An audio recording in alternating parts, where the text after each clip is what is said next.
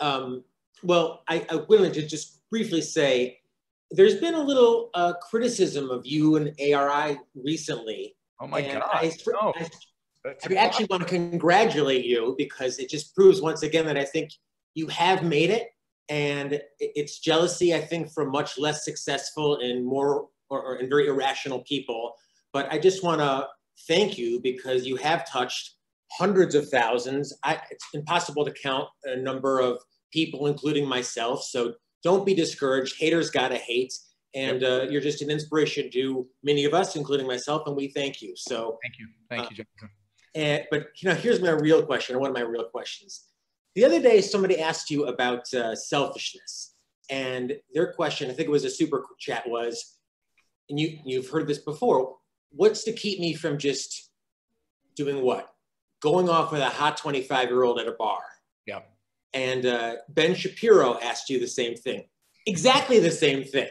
Well, I think this person was cribbing off of Ben Shapiro, but yes, it's a common attitude. Why is that the go-to trope for selfishness specifically, and not something like pick up a gambling problem, have a drug addiction, just steal? Why is that the go-to? And is that the go-to for women as well?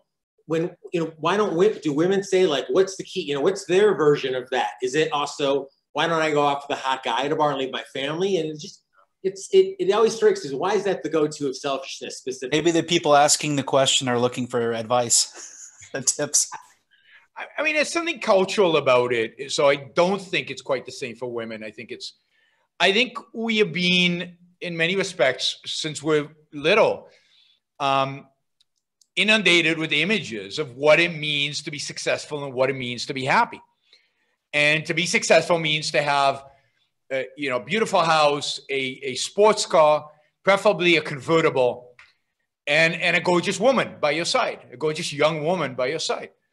And if you think about James Bond, if you think about many of the images that are being projected to us of the essence of success. And of course, the Playboy has always been deemed as, the something every man wants to be, because we are driven by what? By testosterone, by sexual urges, and men are supposed to be driven by that much more than women, although I'm not sure that's true, but that's the stereotype. That's what people think in terms of it. So we are not beings of free will. We're not beings driven by values.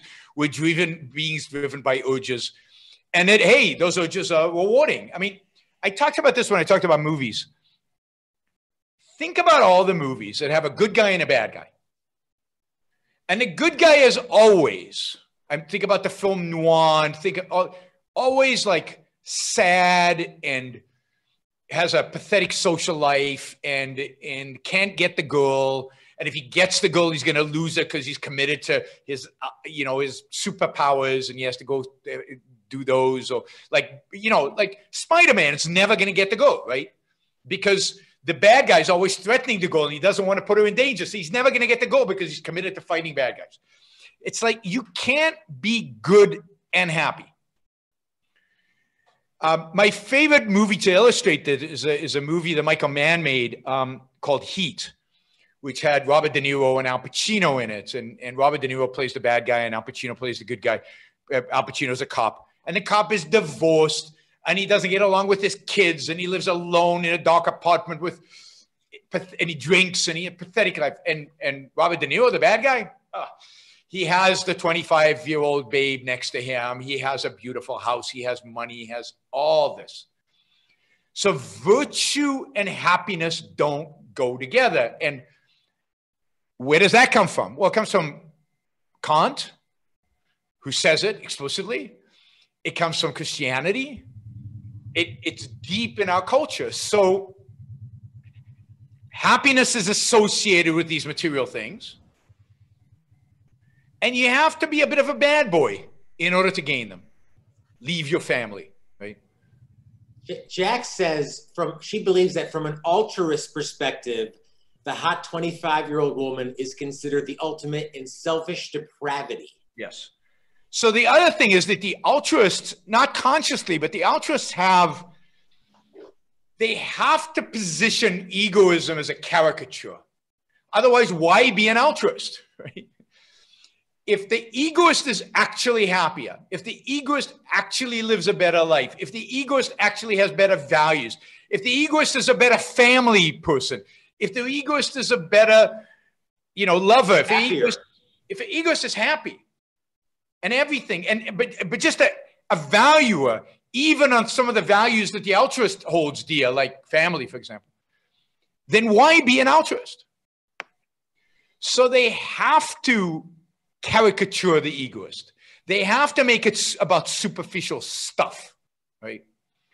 And they accept that superficial stuff won't make him happy. So it's interesting. If you ask Ben Shapiro, and I can't remember if I did during the show, do you think the guy who abandons his family and runs off with the 25-year-old is going to be happier than the guy who stays with his family? I bet you anything that he says no. So they know deep down it doesn't lead to happiness, but they can't hold, right? It's selfish irrationality. They can't hold rationality. They can't hold that somebody can be a thinker, a long-term rational thinker, and pursue his own self-interest over the long run. You know what Ben Shapiro is saying is, in order to prevent me from going after every 25-year-old at the bar, I need God sitting right above my head, pointing his finger at me and saying, don't do it. That is very revealing.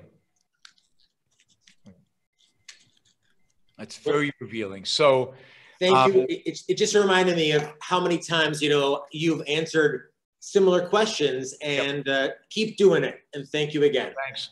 No, I mean, that image of God standing above you and pointing at you and saying, don't do it or I'm going to come after you, is what convinced me to be an atheist at age 6 or 7. It's literally that memory of thinking God is there, and if I do this, he's going to strike me down, and thinking to myself, that's just stupid. And that was it. That was religion for me, and I was done.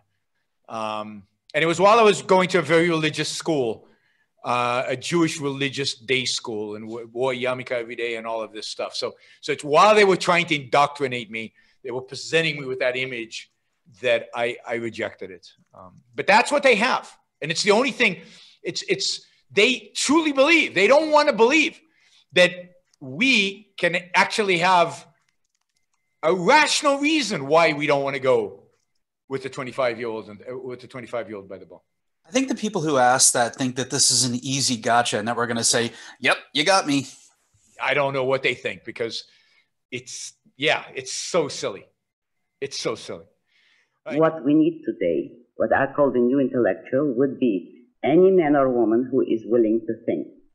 Meaning, any man or woman who knows that man's life must be guided by reason, by the intellect, not by feelings, wishes, whims, or mystic revelations. Any man or woman who values his life and who does not want to give in to today's cult of despair, cynicism, and impotence, and does not intend to give up the world to the dark ages and to the rule of the collectivist brute. Using the super chat, and I noticed yesterday when I appealed for support for the show, many of you stepped forward and actually supported the show for the first time. So I'll do it again. Maybe we'll get some more today. If you like what you're hearing, if you appreciate what I'm doing, then I appreciate your support. Those of you who don't yet support the show, please take this opportunity. Go to yaronbrookshow.com/support, or go to subscribestar.com, Yaron Brook Show, and make a kind of a monthly contribution to keep this going. I'm not sure when the next